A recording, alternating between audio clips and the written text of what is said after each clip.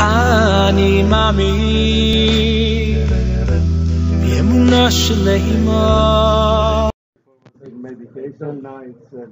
Good morning, everyone. Halachah today is about the Shema. As you know, according to Jewish law, when the congregation says Shema, Yisrael, Hashem Elokeinu, Hashem Echad, whether it's when they're davening in the morning, or whether by Shabbos when we do it in the Kedusha, Shema Yisrael, Hashem Elokeinu, when the Chazan repeats the Shemona Esrei, according to Jewish law, you must say it together with the congregation. Why? Because Shema means I am accepting God as the King of the universe, and if I don't show that I'm saying it together with the congregation, it's almost like I don't accept God.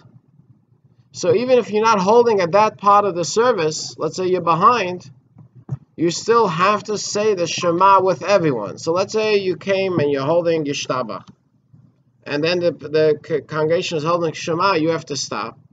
Say Shema Yisrael, Hashem Elokeinu, Hashem Echad, Baruch Shem Kavod Malchus, and then you can continue davening.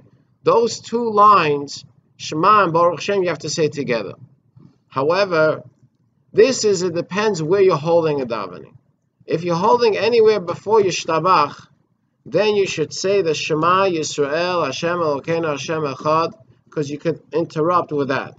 But if you already said the brachas of Shema, Yotzeh Or Uvorach Choshech, then you're not allowed to interrupt with the Shema, but you should say the paragraph you're holding in the same tune that the congregation is saying Shema. So for example, if the congregation is saying Shema, and you're holding Kadosh, Kadosh, Kadosh by the brachas before Shema, so say Kadosh, Kadosh, the same tune, and cover your eyes, so people will think that you're saying Shema, and they wouldn't see that you're not part of the congregation that's saying Shema.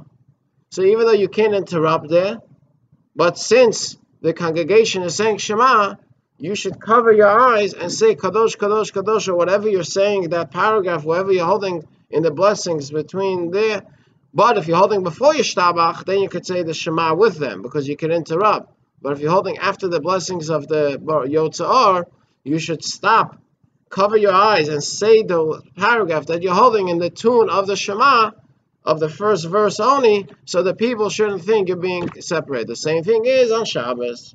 Let's say the congregation is already doing Keter, by the Musaf, and they say Shema Yisrael, Hashem, and you're in the middle of, you have to stop, say Shema. The same thing on Shabbos when we open up the Ark, we open up and the Chazan says Shema Yisrael, Hashem, and you're holding in the beginning of davening, you have to stop, say the Shema, because you can't show or express that you're not accepting God as the King of the universe. אני מאמין